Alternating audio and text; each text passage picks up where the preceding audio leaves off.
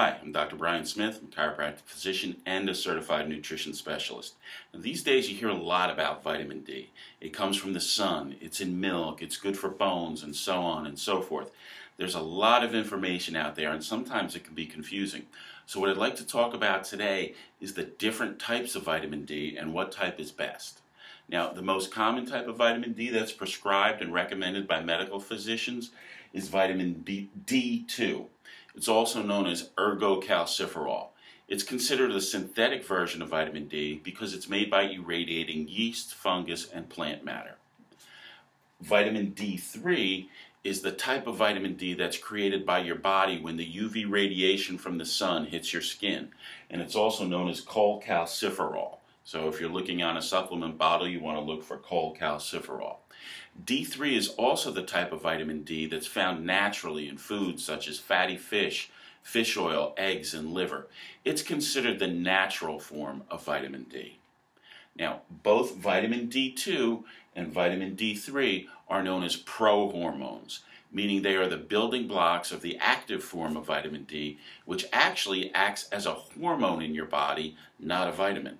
Now, both of them are considered inactive, meaning they have absolutely no effect on the body until they're converted into the active form. Now, at one time, experts considered vitamin D2 and D3 equivalent and interchangeable, but that was based on research that was done decades ago.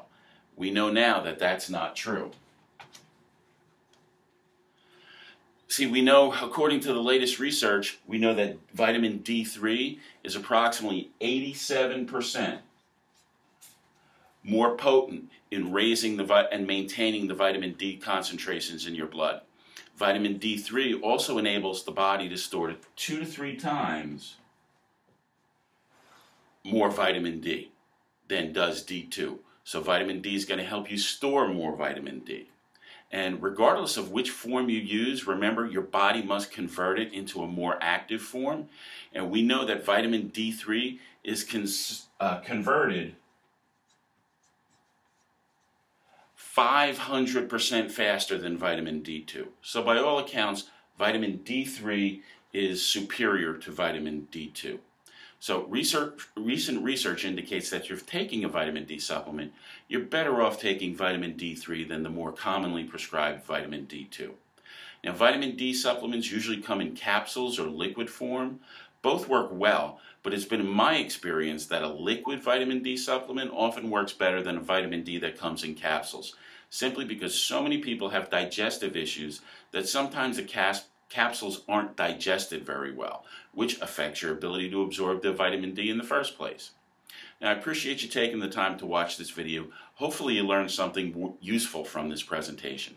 If you think you know someone who might be able to benefit from this information, tag them in the comments section below, then like and share this video.